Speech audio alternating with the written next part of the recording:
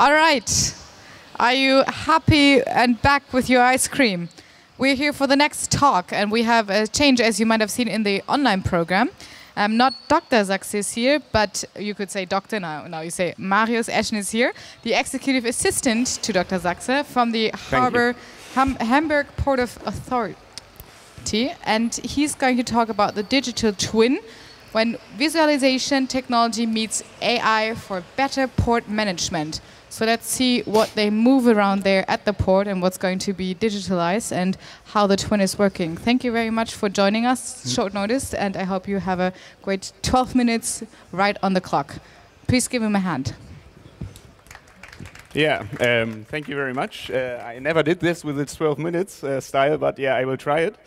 And thank you for this introduction. And now I just want to say that I want to talk about digital twins. That is just one project of the Port Authority we had in our digital and innovative team. And let's see what's in for us and for our stakeholders as well in this project. At first, I want to give you some facts and figures about the Port of Hamburg, because I'm not really sure how familiar are you with that area and with the numbers and with the size and so on. So yeah, I would say in the first, the total area of the harbor is 72 square kilometers. So it's we are dealing with roughly 10% of the total area of Hamburg.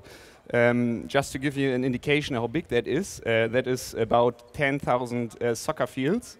So it's really big, and we are a tidal harbor, so that ships can access the port with a maximum depth of 50 meters.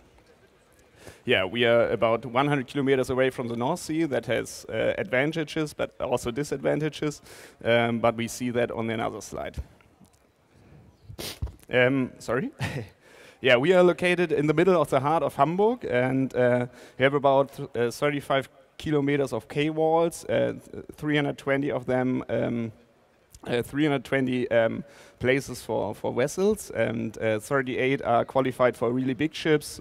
So the big vessels you maybe know from the internet, or maybe you also seen one of them with 22,000 toys, and yeah, they are really impressive, and yeah, we can handle them. And as a whole, the port is a significant part of Hamburg, and besides that, more than 150 people are working directly and indirectly for that branch and in the harbor.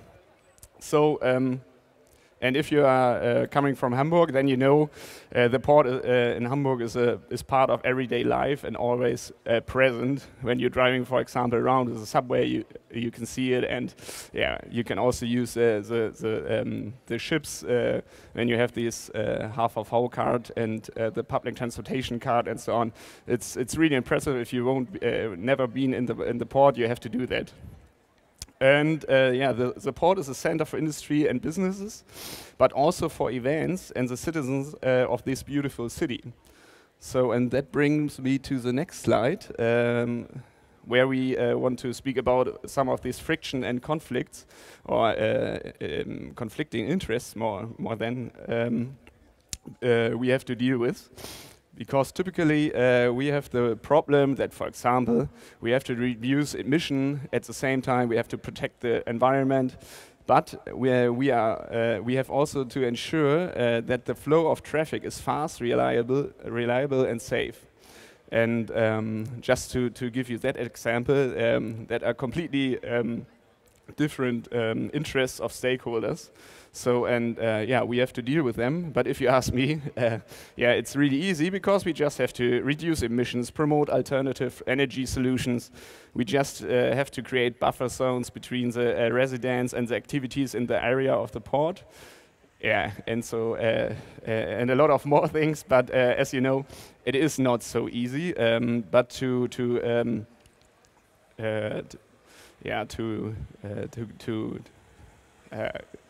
yeah, we use these mega trends to achieve these goals we have here in this city. And yeah, smart solutions, a new business model utilizing new technologies, and we try to use them for different services we want to establish in the board for our stakeholders and so on. So in our opinion, the so-called Smart Board program, what was established in 2015, which is mainly, mainly for the World Port Conference, IAPH. It's the International Port Authority Port Conference in the world. We started that in 2015, as I said, and we bring in 25 prototype projects.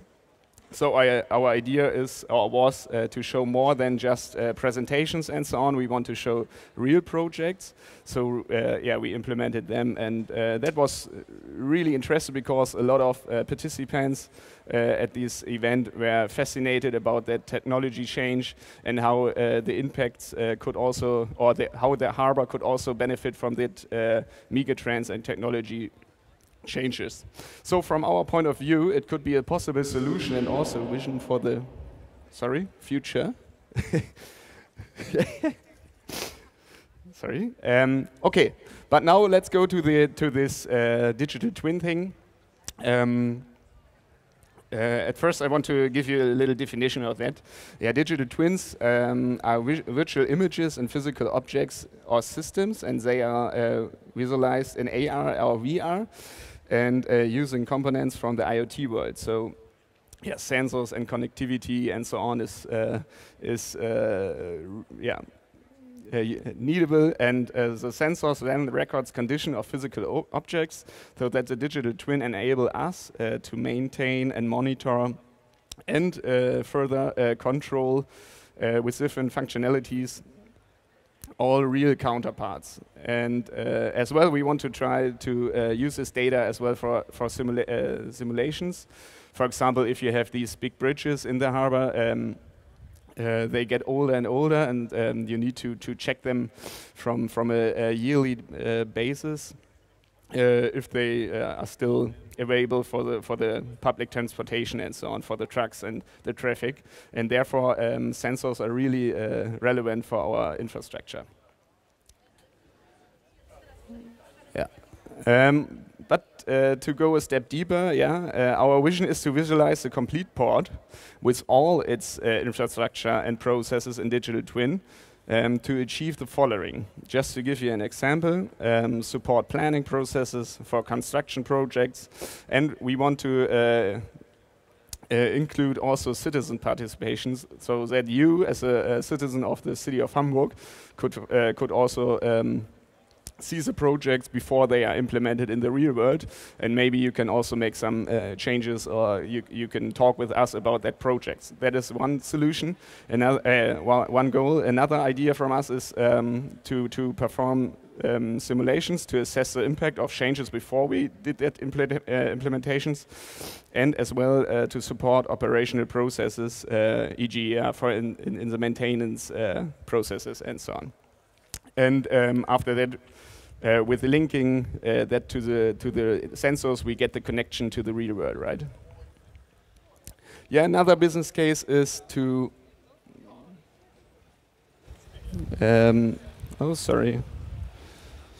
to using you don't see that slide as well. Okay, sorry. Yeah, to go to the business case, we see. Is, for example, we want to implement and use building information modeling. It's so-called BIM. It's a technology or methodology to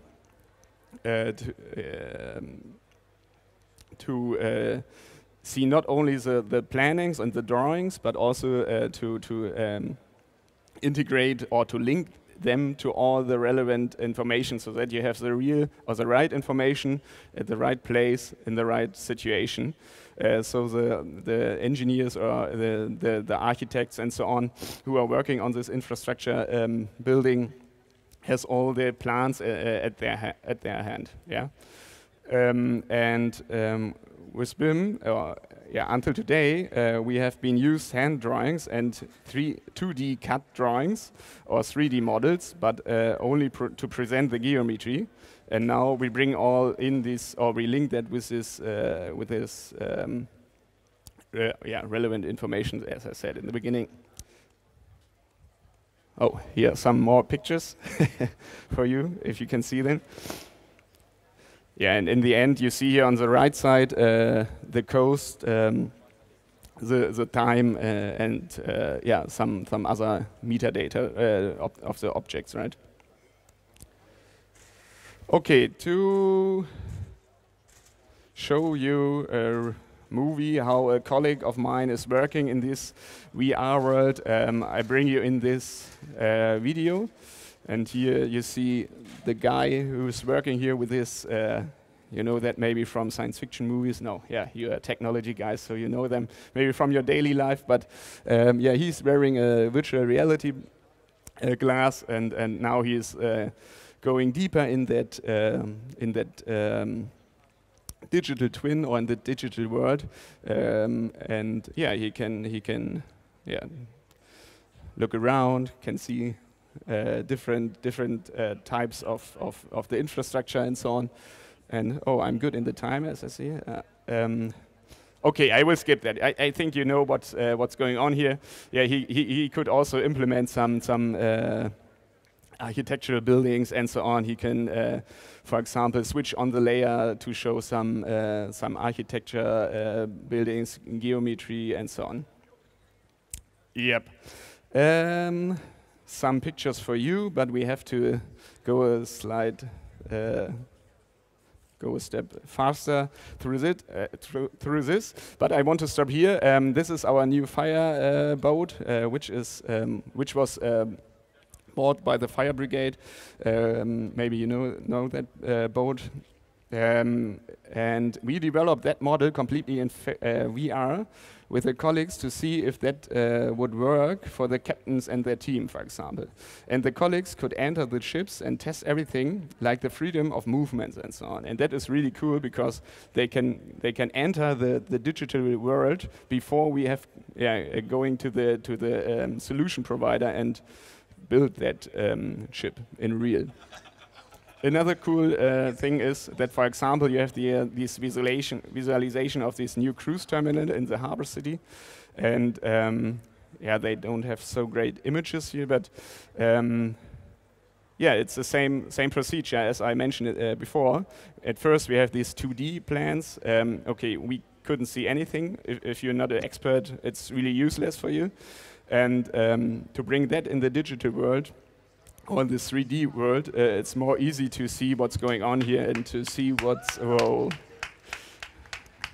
And that's 12 really minutes hard, for you. Maybe somebody wants to ask you about If you want to learn more, go to smartcitycompass.com. .de. .de, right. Sorry. Any questions? 6 minutes from the audience. Okay.